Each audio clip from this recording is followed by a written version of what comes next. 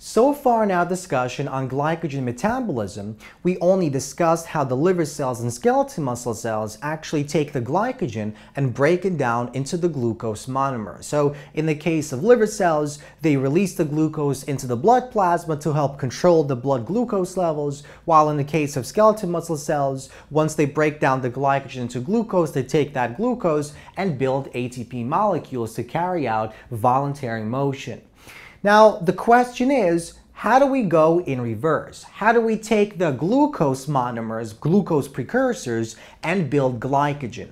And why would our body actually want to carry out that process in the first place? Well, let's suppose we ingest a meal that is rich in carbohydrates. And so what that means is, inside our blood plasma, we're going to have a rise in blood glucose levels.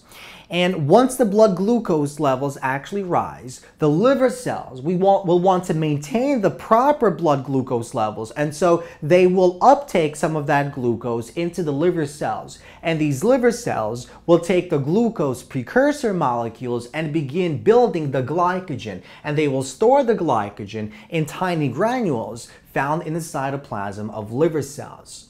Now, what exactly is the process by which we synthesize glycogen in liver cells and skeletal muscle cells? Well, that's what we're going to focus briefly in this lecture and the next lecture.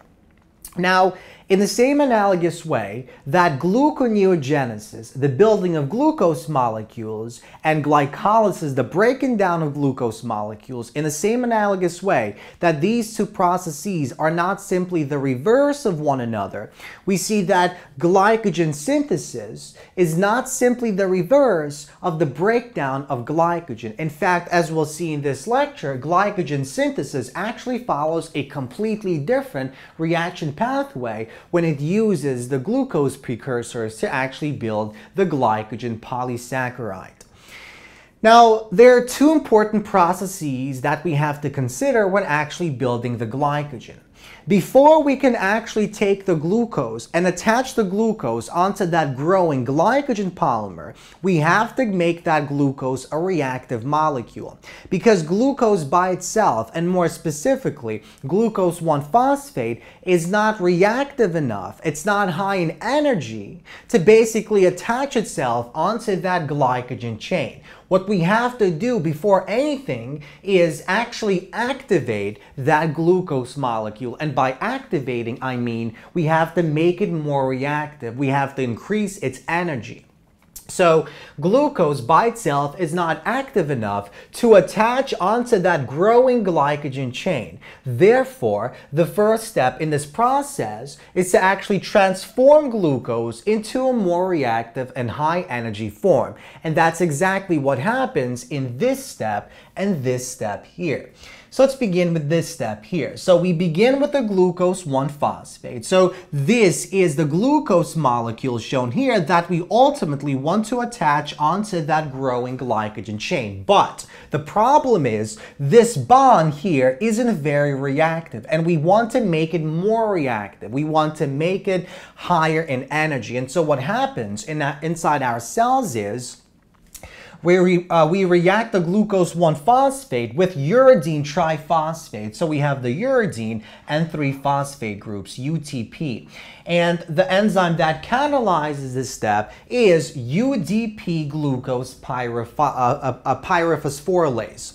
And so what UDP-Glucose pyrophosphorylase does is it takes this red structure here and attaches it onto this region here. And we form a uridine diphosphate glucose molecule, and we also form a pyrophosphate. So this pyrophosphate is basically this section here. Now, the thing about the UDP-glucose is it's a much more reactive molecule. Why? Well, because we have this additional group that contains a high negative charge. And so that makes this entire molecule, and more specifically, this ester bond here, becomes much more reactive. And so as we'll see in the next step shown here, we're able to actually cleave that bond and attach this glucose molecule onto that growing glycogen chain. Now, this reaction is actually reversible, and notice the equilibrium doesn't lie on this side. It's actually somewhere in between. And so what that means is our body has to couple this reaction with a reaction that is product favored. And that's exactly where the second reaction comes into play. The pyrophosphate here, in the presence of water, will actually be hydrolyzed into two orthophosphate molecules. And this reaction is very much product favored.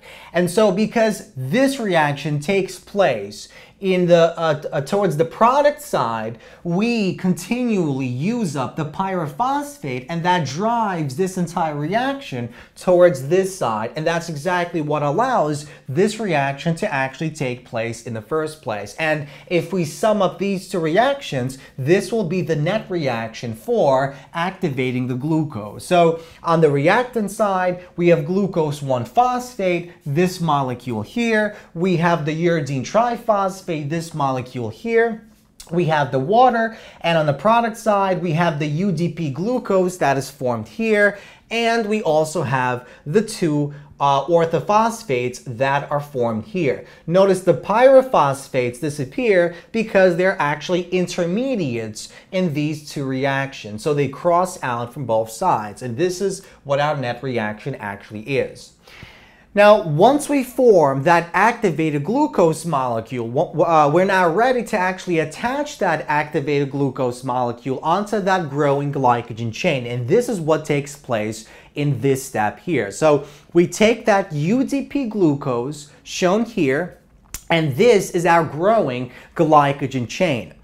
Now, in the presence of an enzyme known as glycogen synthase, what happens is we essentially take the glucose molecule, this structure here, and we attach it onto this region here. More specifically, if we examine the terminal glucose residue that contains a free hydroxyl group on the 4th carbon, this essentially acts as a nucleophile. It attacks this carbon here of the glucose, and it creates an alpha-1,4 glycosidic bond, and it kicks off this entire molecule here. So this is what we form after this step. So the hydroxyl group on the 4th carbon, so if we actually label our carbons, so let's say this is carbon 1, carbon 2, carbon 3, carbon 4, carbon 5, and carbon 6. So this hydroxyl group on the 4th carbon of this terminal glucose residue of the growing polysaccharide chain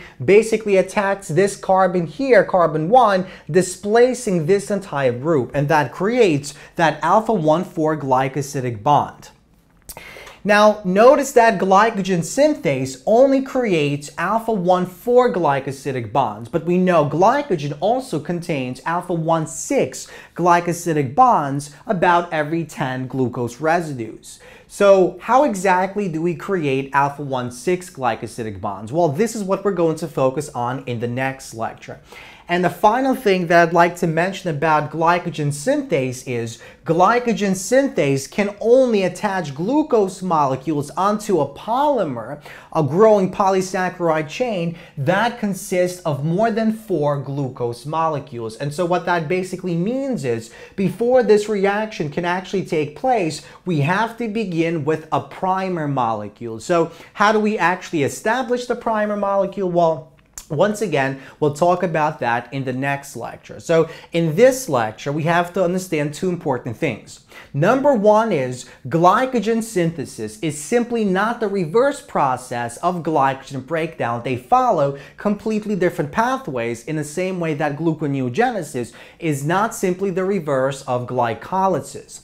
And the second thing we have to understand is glucose 1-phosphate, so the glucose molecule that we ultimately want to actually add onto that growing glycogen chain, is not reactive enough to actually attach onto it. What we have to do is we have to first activate it. And the way that we activate that glucose 1-phosphate is by reacting it with the uridine triphosphate, UTP molecule. What that does is it adds an additional charge onto it, and it makes the this ester bond much more reactive. And so when this process takes place, this can act as a strong nucleophile to this good electrophile. This bond is created, and that breaks the bond and kicks off this entire departing group.